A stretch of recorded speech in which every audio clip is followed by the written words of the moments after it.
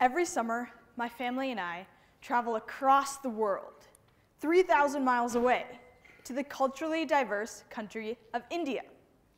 Now, India is a country infamous for its scorching heat and humidity. For me, the only relief from this heat is to drink plenty of water. Now, while in India, my parents always remind me to only drink boiled or bottled water, because unlike in America, where I can just open on the tap and get clean, potable drinking water, in India, the water is often contaminated. So my family was always careful to make sure that the water we drank was safe.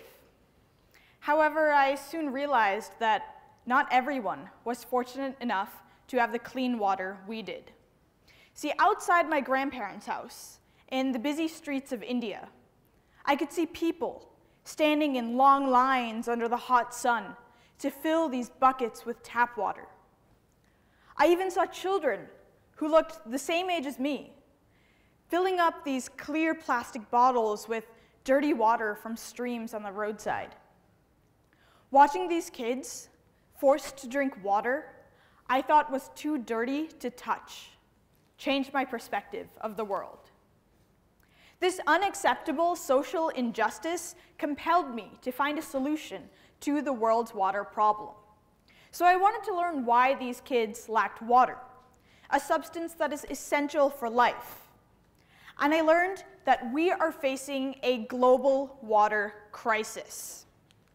While this may seem surprising, as 3/4 of our planet is covered in water, only 2.5% of that is fresh water, and less than 1% of that is available for human consumption.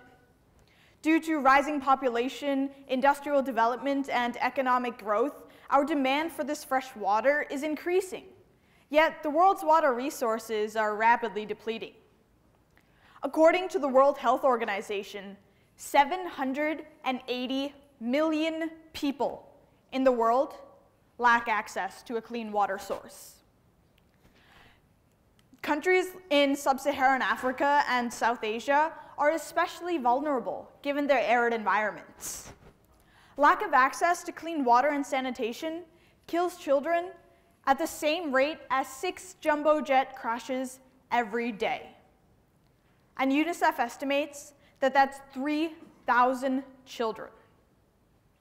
So in 8th grade, when I started investigating the global water crisis, I wanted to use my passion for science, technology, engineering, and math, or STEM, to help find a solution.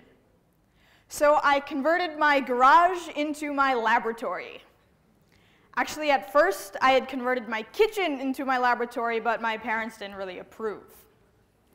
I also started reading a lot of journal papers on past water-related research, and I learned that currently, in many developing countries, solar water disinfection, or SODIS, has been used as a means of purifying water.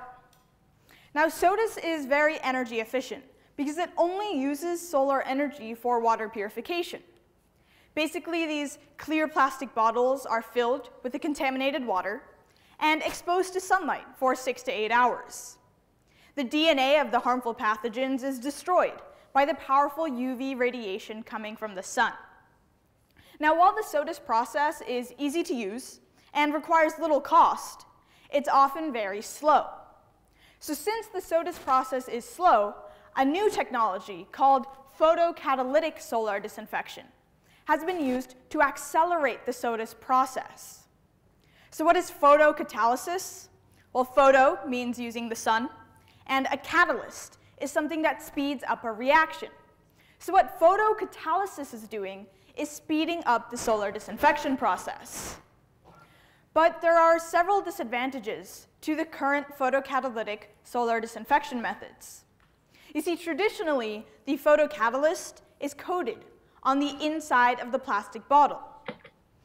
And these photocatalysts are actually commonly used in sunscreens to block UV radiation.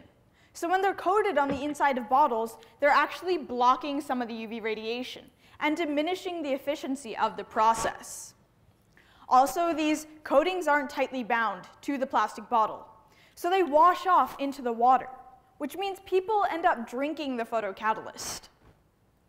So I wanted to overcome these disadvantages of current treatment methods and create a safe, sustainable, fast, and cost-effective means of purifying water. So I developed my Pervious Photocatalytic Composite for water purification. My composite combines filtration with photocatalysis. First, the water percolates through the composite filter, which destroys 98% of coliform bacteria. Then this water can be exposed to sunlight for 100% coliform inactivation in just 15 minutes. Now, organics are another common contaminant of drinking water with severe health concerns.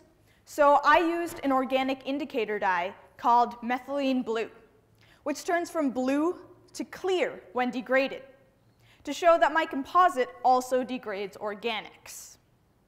And unlike traditional photocatalytic solar disinfection methods, which only use UV radiation, or 3% of solar radiation reaching the Earth, my composite also uses visible light, which is 44% of solar radiation reaching the Earth. So in the future, I hope to deploy my composite in places where water is scarce. Now, for the past 3 years, I have been focusing my energy on finding a better way to purify water and raising awareness for the global water crisis. But our world still faces numerous challenges. According to the National Academy of Engineering, we must overcome 14 grand challenges in order to better our society in the coming century. Some of these include making solar energy more economical, providing energy from fusion, of course providing access to clean drinking water, and even creating a virtual reality. So in order to overcome these challenges, I think it's imperative that more and more young students get involved in pursuing their interests in science, technology, engineering, and math. STEM and STEM education are vital to building a better future. But many are discouraged from pursuing their interests in STEM. You see, when asked to envision a scientist, the common stereotype most kids K through 12 think of is of a guy with a white lab coat, disheveled hair, big glasses, and a bunch of colorful beakers giving out big clouds of smoke. As for adults, the majority view scientists as aloof, secluded, and recluse workaholics. But you see, these stereotypes and reality are actually poles apart. A scientist isn't someone who slaves away in an isolated laboratory. A scientist is someone who loves learning and gaining a better understanding of the world. When I started my research, I didn't have access to a sophisticated lab or any high-tech equipment. Instead, I started building my prototype water purification system in my makeshift garage laboratory. And in this age of the internet which we live in, I realized I had access to an unlimited amount of information at my fingertips. Of course, I'm not saying that this research has been easy, but the point I'm trying to make is that I didn't let my age or lack of fancy lab deter me from pursuing interests in scientific research and from following my passion of solving the global water crisis. See, science isn't just plugging numbers into equations or just reading from textbooks. Science is fascinating. Science is awe-inspiring, and science has the power to revolutionize the world. Students need to understand that age shouldn't be a barrier when it comes to pursuing interests in scientific research. You see, they say that as kids, we have so much potential, and that the future is in the hands of our youth. But what I've learned from pursuing interests in scientific research and speaking with other students who are passionate about solving global problems is that it's not just the future. Students can start to make a difference now. So even after all this, my journey still continues, because I strongly believe that access to clean water should not just be a privilege. Water isn't just the universal solvent. Water is a universal human right. This water injustice faced by 1/9 of our population is a correctable one. I know that while I alone can't solve this massive problem, that by coming together and working towards the same goal of clean drinking water for all, the possibilities are endless. So now I'd like to end by saying that you don't have to be a genius in order to help tackle global problems. Just as Albert Einstein said, you only have to be passionately curious. And perhaps one of you could be solving a global problem in our world. Thank you.